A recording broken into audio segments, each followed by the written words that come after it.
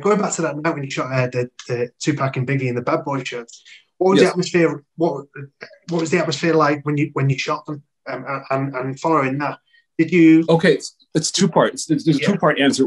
Go to my Instagram stories at the one of the first, probably the second Instagram story on there.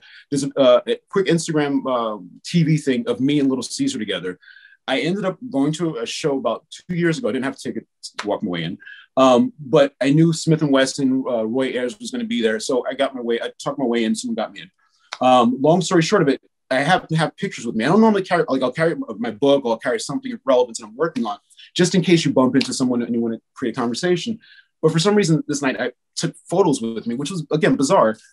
Thankfully I did. So during the night, I was in Smith & Wesson's dressing room just because I've known them forever.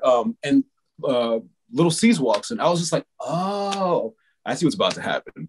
So Little Caesar, like, talks to Smith & Wesson guys, whatever, talking. And I go up to him like, hey, Caesar, my name is T. Eric Monroe. My name, again, doesn't mean, my face and name don't mean anything to anyone. And he was just like, what? And I take out the picture. I was like, I shot this. And he looks at it. He's like, you're the one I shot. And so you'll see the conversation that we had on Instagram TV where he sees in me in the picture, and he tells he was only 16 years old at the time. He had no business being at the show.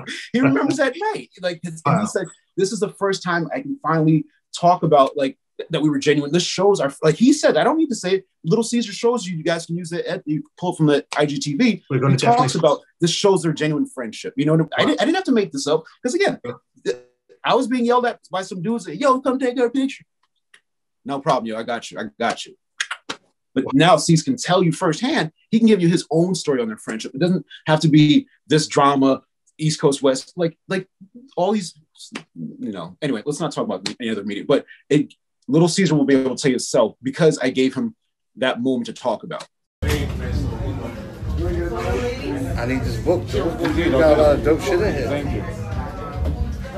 You cover some moments, my nigga. You know what I mean? And I know I got published either.